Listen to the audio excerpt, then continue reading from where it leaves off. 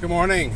This is the Ramblings of an Undisciplined Mind podcast for Thursday, January 14th, 2016.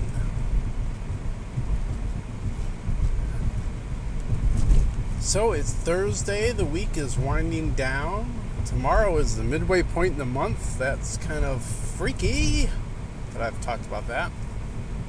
I'm still just kind of sitting here aghast. Are you freaking kidding me? Yeah, you better stop, moron. Guy was just almost turned right out in front of me.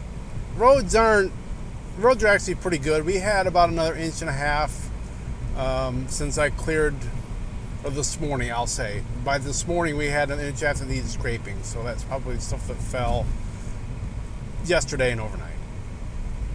So the roads aren't too bad. They're a little wet and stuck looking in places here, but you don't want to be panic braking because some idiot can't be bothered to look left when he's turning right. So he's only got one freaking direction to learn, and somehow he missed me in all my lighted up glory here with my headlights on. What an utter frackin' moron. God, people. Anyway, that wasn't what I was going to talk about. What the frack was I talking about before almost collision happened?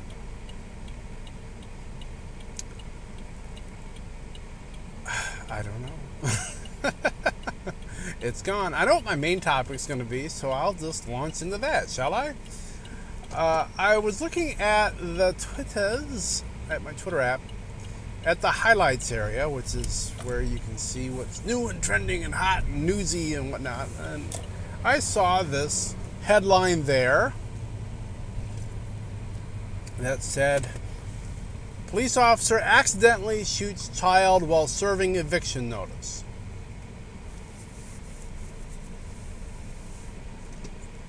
And, the thoughts that come to mind when I read that are like, so what? We got Barney Fife there, and he's going to serve an eviction notice, and he's all nervous, and he gets his gun out, and the gun's shaking, and accidentally goes off just because he's scared to do something that's an unpleasant task that people probably won't like.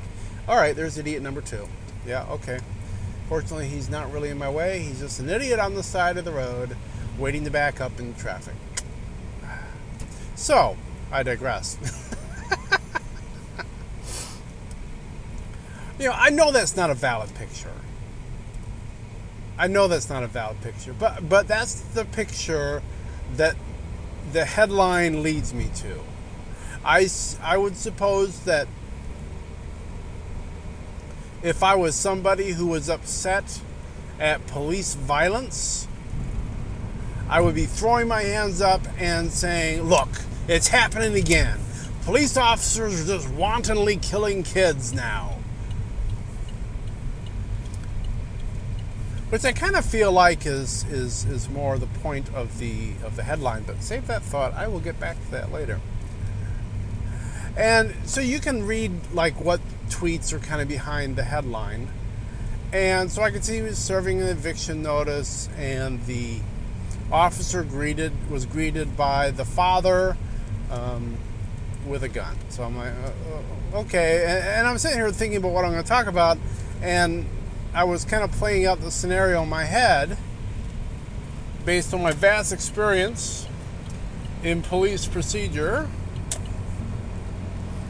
which mainly comes from Hill Street Blues and other cop shows I've seen over the course of my life. And I thought, I'm making stuff up now. I don't know how this went down. So I actually did a quick search, and I found a Washington Post article, whose headline, by the way, was nearly identical. The headline there was, first it had this little quote, "I hope she didn't suffer," in quotes. And then, police officer accidentally kills child while serving eviction notice. Or, I think it was a little less wordy than that, but that was the gist of the headline. So I read the story, and the girl was homesick from school that day. So the police officer, one of the things I was wondering about in my mental story was, did the police officer identify himself? Is it maybe a rough neighborhood, and so the guy's in the practice of answering the door with the gun? I thought that was fairly unlikely, but whatever. But what the story says is, the understanding as of half an hour ago is that the police officer knocked on the door was open, the father answered the door, saw it was a police officer, shut the door, got the gun, came back, opened the door, was raising the gun toward the officer in preparation for shooting, or what would seem like he's preparing to shoot.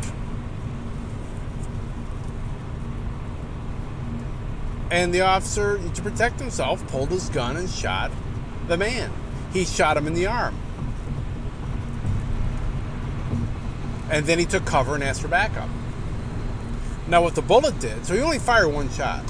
Now what the bullet did is the bullet hit the man in the arm, it passed through the arm and hit the girl, who happened to be standing behind her father, and she died. Which is tragic. But it's not the officer's fault. I mean, unless something new comes to light. But at this point, the information that the Washington Post has is that the officer was trying to protect himself, and the bullet passed through and accidentally hit the kid. Stuff happens. But what really gets me going about stories like this, or really the headlines for stories like this, is, if you doubt media bias, here's your case study. Why is that the headline for this? To make national news. This happened in Pennsylvania, in some little town in Pennsylvania. This did not happen, in New York City or some big metropolis. This was not a famous child. And yet it's national news. And why is it national news? Because police killings have a lot of attention on them right now. And so, the media is offering, well, here's one more. I mean, there was even a little bit in the article where they say this is the 22nd police killing of the year.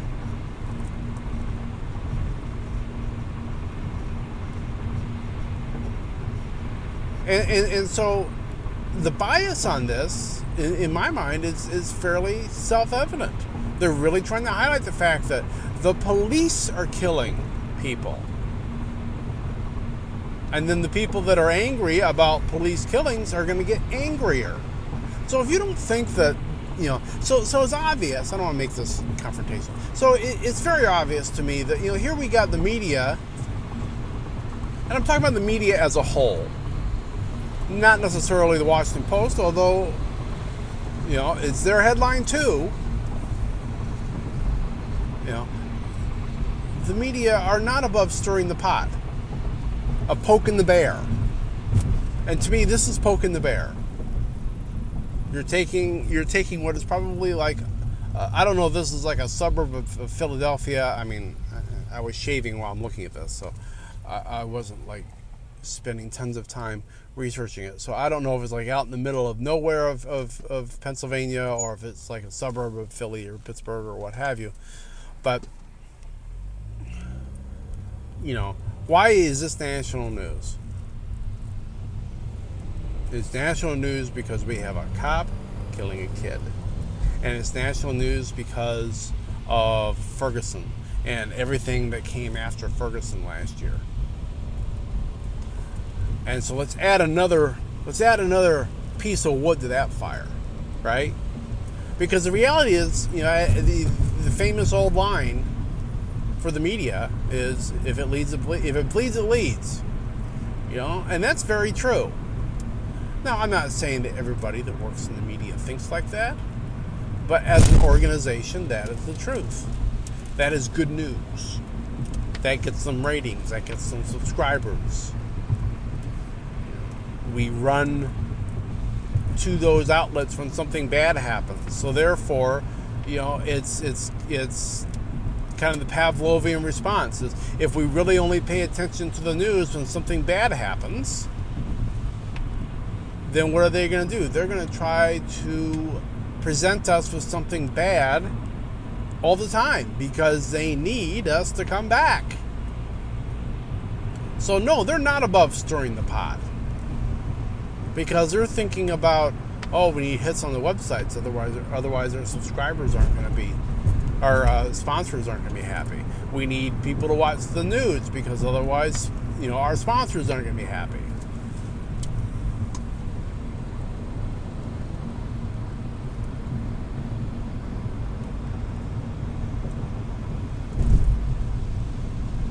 But to me, it's kind of irresponsible in this case.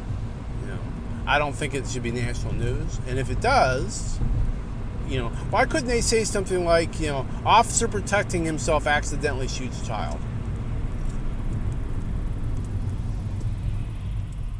That might be a better headline. It's very factual. It still gets the point that point across that an officer has, killed a child, and that it's an accident. But we don't make him sound like here he had one job, one stinking simple little job: deliver a piece of fracking paper that said you got 30 days to move out. One job. That's all he had to do. And he goes in there, guns blazing, Barney Fife, mother effing,